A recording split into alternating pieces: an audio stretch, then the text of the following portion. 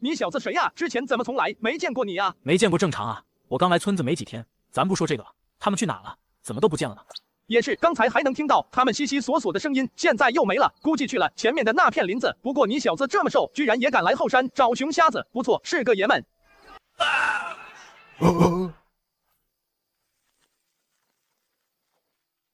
等等我呀，等等我呀！你怎么跑这么快？人呢？怎么跑丢了？尼玛，这他娘是哪里啊？怎么跑这鬼地方来了？这里好安静啊，不会有鬼吧？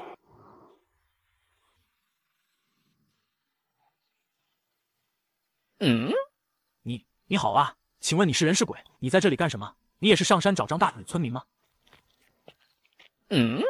怎么不说话？难道是个哑巴？他要去哪里？是不是村长他们派这个人来找我？跟过去看看。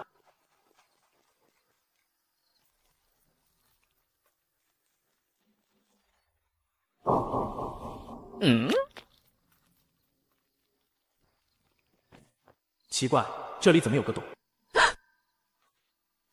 这是张大胆的胳膊，难道他真的遭遇不测了？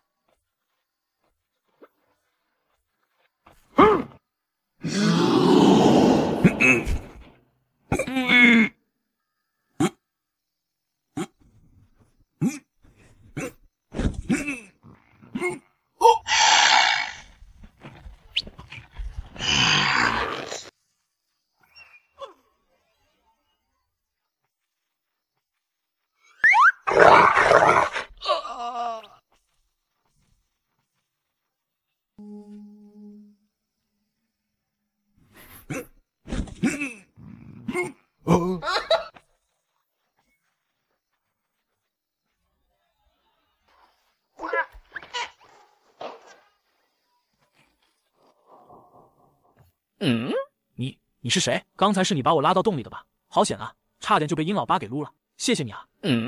什么东西这么膈人？尼玛，这什么破玩意？差评！我要投诉，这玩意质量有问题。老头还吹牛说这东西堪比原子弹。我出不去了。这位小姐姐，你别怕，这个地方我也不认识，不过我们找找，应该能出去的。没准咱们是迷路了。不，你没有迷路，只有你能带我出去。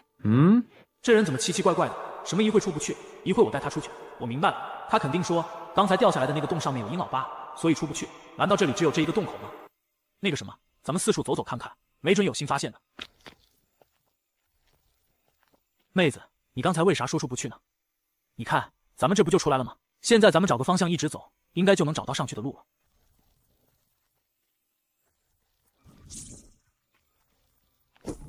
奇怪，怎么一直走这里？难道又遇到了鬼打墙？小姐姐，你以前来过这里吗？这怎么走不出去啊？鬼打墙出现，就一定有鬼在从中作鬼，所以恐怕这里不止我们2个人，还有一个看不见的鬼。我来的时候还好好的，是有路的，但是现在怎么就没路了呢？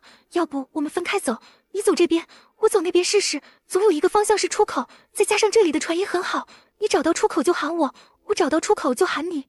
那你要是遇到鬼了怎么办？那怎么办？那就永远困在这里了。我已经被困在这里很久了。不是，你哭啥呀？我是担心你一个人走一边不安全。这里这么黑，看得见吗？我的眼睛很好，能看见。我们分开走吧，谁找到出口之后喊一声。那好吧，那我走了，你自己当心，遇到危险也喊一声。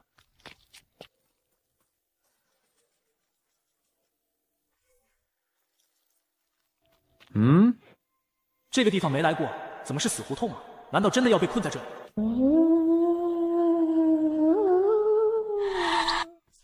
小姐姐，你怎么在我身后啊？还一点声音没有？你看，这边是个死胡同，你那边有收获吗？我好像找到了一个出口，你跟我来，我带你去看看。那个什么，小姐姐，我觉得你这边不是出口啊，我那边才是出口，要不咱们再去找找吧。出口就在这里。你要干什么？你别过来啊！你干什么？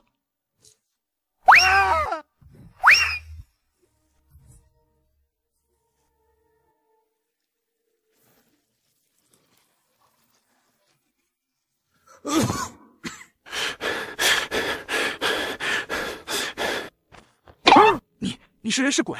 你怎么也下来了？我都跟你说了，我的眼睛好，能看得见。你看，这里就是出口，在这里休息一下吧。别想这么3言2语就糊弄过去。你刚才为什么要推我？如果我不会游泳，我就淹死了，你知道吗？我好心带你出来，你却这么不仗义。只有水里这一条出口，而且我会游泳，所以你不会淹死的。不过这里虽然是出口，但我也没来过，你可以四处看看。别以为我会轻易的原谅你，虽然你长得很好看，等出去之后，你必须赔偿我精神损失费。有人？有人？什么有人？是上山找张大胆的村民吗？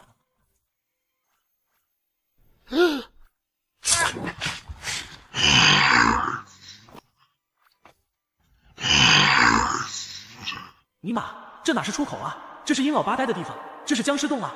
难怪一进来就闻到一股臭味。靠了，现在怎么办？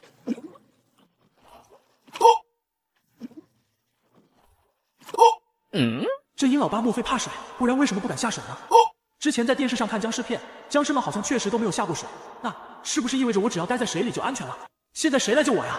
咦，刚才那个女生呢？果然不讲义气，操了！我应该怎么办？难道就在这里和殷老八干耗着？那也不行啊，迟早我会饿死的。但是这家伙在这里守着我，卧槽，真头疼。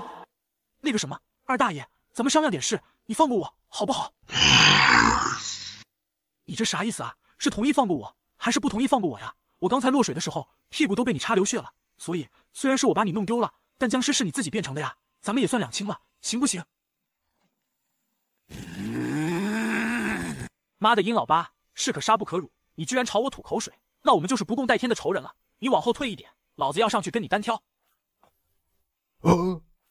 操，不管了，今天不是被你打死，就是你被我打死。什么鬼东西？二狗。难道是金叔？